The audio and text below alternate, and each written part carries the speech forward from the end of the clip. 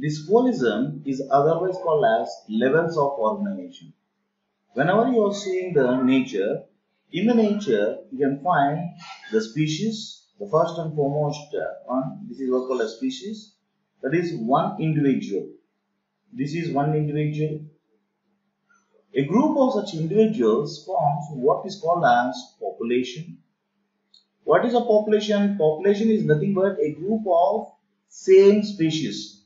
Maybe it can be the same species like the same type of tree, like neem tree, or maybe the group of tigers.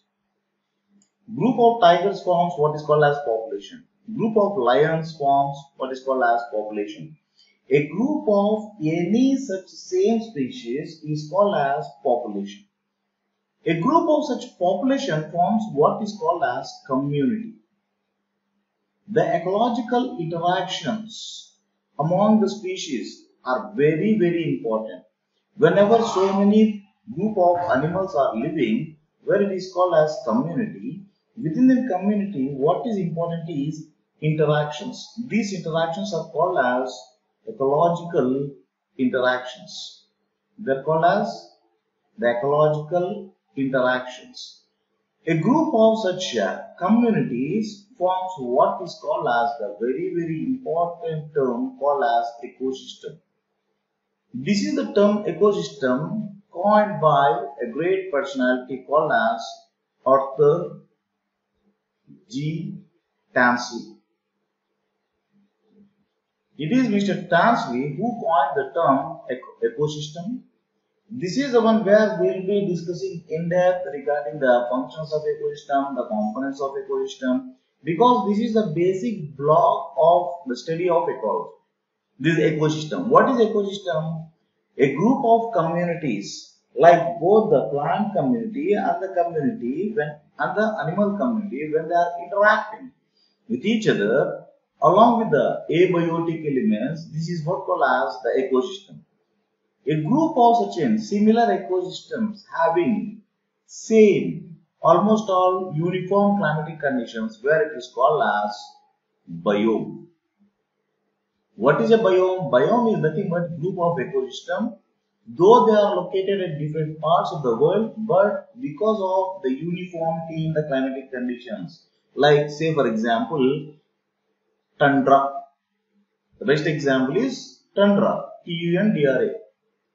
The tundra type of climatic condition, where it is found both in the North Pole, even in the South Pole. Though the areas are different, the geographical areas are two different areas, but the climatic conditions are one and the same. Therefore, it is called as the same biome called as tundra biome. Also, I can give one more example like equatorial region. Whenever you are talking about the equatorial region, you can find the rainforest like Amazon. Also, you can find the rainforest like Congo there.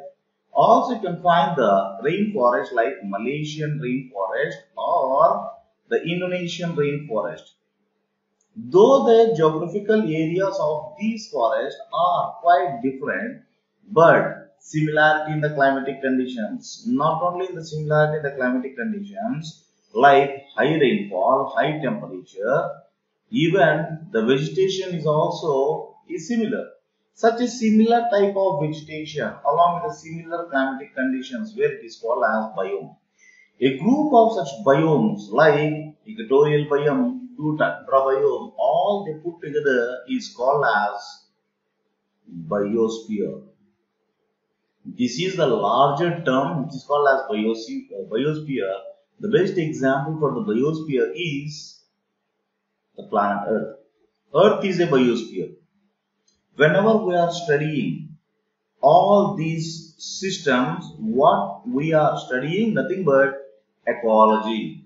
This is what the ecology. This is how it's called as ecology. Is it clear? This is about the ecology. What ecology talks about? Ecology talks about the study about all these aspects.